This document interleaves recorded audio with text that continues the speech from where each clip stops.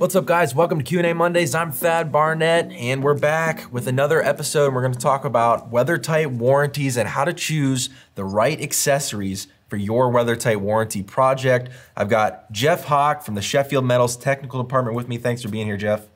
Absolutely. Happy to be here. So Sheffield Metals offers Weathertight warranties for several of their panel profiles, and there's a process that contractors are required to follow in order to install that system correctly, and that includes having the proper assembly. So let's start there with what having a proper assembly means for their Weathertight warranty. Okay, well, I mean, per Sheffield's Weathertight warranty requirements, we require engineering to be on every type of Weathertight warranty we do, whether it is required or not, in the specification. We only do Weathertight warranties on commercial projects, so there's usually always a spec. Not all specs are created equal. Some might just list a panel profile and a color. We try to do everything we can to promote long-term metal roofing and best practices. So we have a minimum UL 90 requirement no matter what when it comes to us providing Weathertight warranties. So with that being said, the assembly is going to be, dictated a lot by what the engineering is calling out for, right? The proper clip, the proper fastener, things like that. All in all, when doing warranties with Sheffield is pretty easy because most all the products that we supply are going to be approved for use in our Weathertight warranties, right? You're going to get that information from the technical department and the person you're dealing with on the warranty project, and they're going to let you know, this is the sealant we need you to use. This is the underlayment we want you to use. Here's the type of pop rivets, things like that.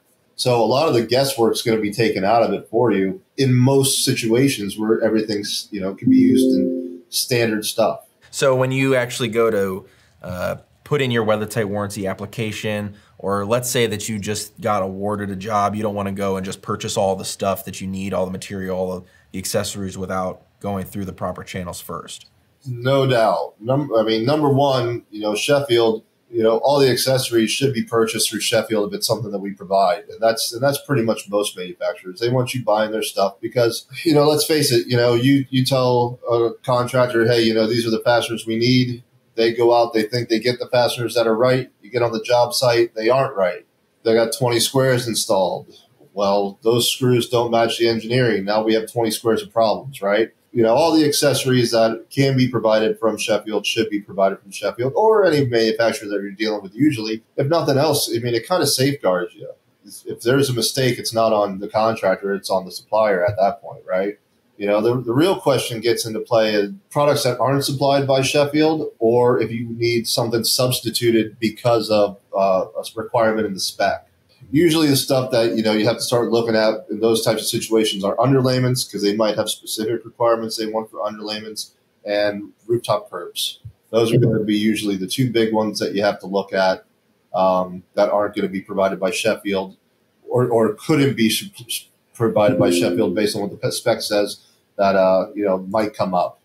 Or quite honestly, a contractor might have something that they really like using and that they're comfortable with, That's usually sealants. Contractors are pretty dedicated to a certain type of sealant, it seems, and, they might want to get that approved through Sheffield. Yeah, I would like to talk about, what kind of dictates the use of different accessories, say a different type of screw, in an assembly. So engineering-wise, pretty much anything when it comes to testing, you can do more, you can't do less, right? Let's say, we tested this system with a number 12 by 1 inch fastener going into a metal deck. There's a shortage, and for some reason we can't get number 12s anymore. Well, you can go up to a number 14 because it's a heavier fastener and it has better pull-out values than, say, if you went to a number 10. Those are the kind of situations you can look at when it comes to the engineering portion of it.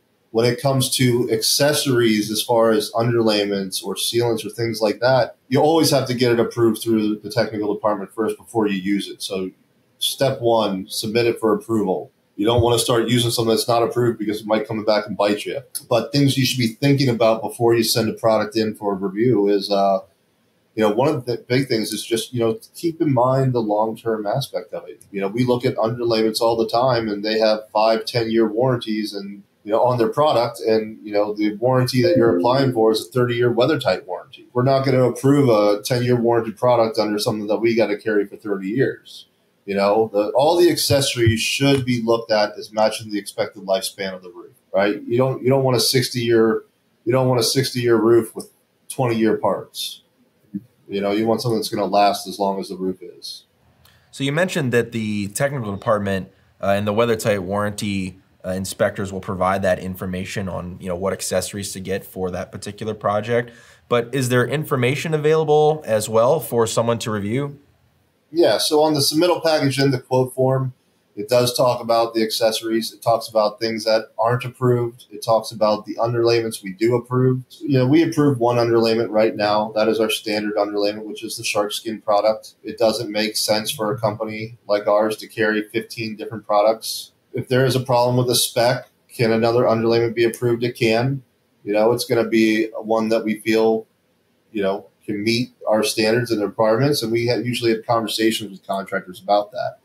But in the quote form in the application, it talks about the sealant that's going to be required. It talks about the underlayments that are going to be required, and basically walks you through the whole process of the warranty program from start to finish, from the moment you apply to the moment we receive the paperwork, and then all the back and forth in between until the project's closed out. We look a lot at the different things that go into the accessories that we use, the different coating types on fasteners, the different properties of sealants. Some sealants stick better to metal than others. We've all seen sealant, that's not made for metal used on it. You can pull it up with your finger, you pull a bead of sealant right off like it's nobody's business. We really aren't requiring anything that you should not already know about, right? If you do metal roofing, you should be pretty comfortable with anything that we're looking at having you use, because the reason we use it is because it's tried and tested. We know it works. I'd say probably the biggest thing that we require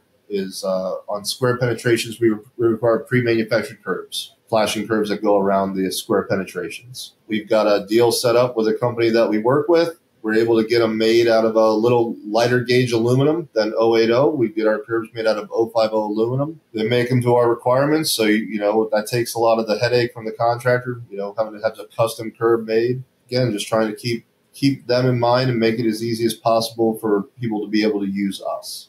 And I will say that one of the most important things about the whole Weathertight warranty process is how important it is to pay attention to the little details throughout the process. Like you said, you make it really easy for the contractor, but it's also pretty easy to look at two different clips that look super similar, but one is the correct one and one is the non-approved one. So tell me about that a little bit. A perfect example is the 1 3/4 panel, right? Everybody makes an 1 3/4 clip, but there's only one UL stamped 1 3/4 clip. And if that is a requirement that you have to have a UL stamped engineering clip, that can become a problem halfway through your project if you realize that, you put the wrong clip on. Even little things, like the 2-inch panel. The 2-inch can do a regular 2-inch panel, or it can do what they call the Armco panel, which has that additional down leg. Well, there's engineering on the standard 2-inch that greatly exceeds the engineering on the Armco panel. The biggest thing we see that sets apart successful Weathertight warranties and ones that, could have gone smoother is the communication, right? Communication between the contractor and the technical department, having those open lines. Yeah, and all this information is readily available too, both on SheffieldMetals.com and on the tech stick, whether it be testing reports or even clip drawings. On the tech stick particularly, we have the clip diagrams, and those are only the engineered clips. It's not every clip that we sell, it's just the clips that we have tested. We have them separated between for steel panel systems and for aluminum panel systems. You can't really go wrong. When you start a warranty with Sheffield, you go through this middle process and the application, and then you'll get assigned an inspector that's basically going to be with you from start to finish. So you're going to have one point of contact that you can deal with the whole time, and they should be your go-to for any questions that come up warranty-wise. Is there anything else we missed when it comes to accessories for Weathertight warranties? The only other thing I'll say is if you have any questions about the parts or pieces used in our warranties and things like that, we have our recommended installation detail manuals. They have descriptions of how things go together. Everything's color coded, all the different parts and pieces, and you can see exactly what's going to be used in the assemblies that people are putting together. The other thing I'll say is even if it's not a Weathertight warranty, it's always good to think about long-term metal roofing using the best products you can to give your metal roof the longevity that, you know, it could potentially have. Awesome. Well, thank you so much, Jeff. I really appreciate learning about accessories for Weathertight warranties from you. Thanks again. If you have any questions, please comment down below. We'd love to answer them. Subscribe here to the Metal Roofing channel. As always, I'm Barnette, and we'll catch you next time.